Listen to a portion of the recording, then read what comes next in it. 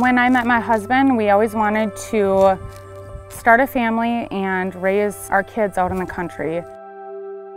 So we bought a small piece of land and wanted to build a house out here and just raise our family and have a small hobby farm. As we grew and went to build our house, which has still not happened because we built miles of fence now, it turned into a major bison operation. I guess I can say I would not change anything because having the freedom and fresh air and everything else honestly makes it all worth it at the end of the day.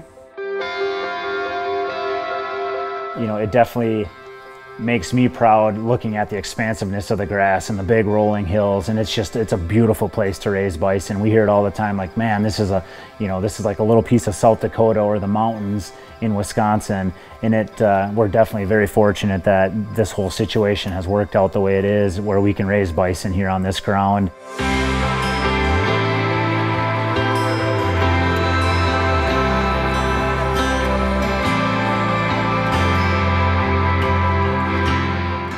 Our girls don't live like normal children, most children, I should say. They aren't on their phones playing video games, they don't get the newest toys, they don't get all that stuff, but we give them something different. They have hundreds of acres to explore. Their animals are their best friends. They are up right away in the morning, out there collecting the eggs. They get it from their dad. Chris has always been fascinated with animals, and it's just such a beautiful thing to see our girls able to grow up in a situation like this.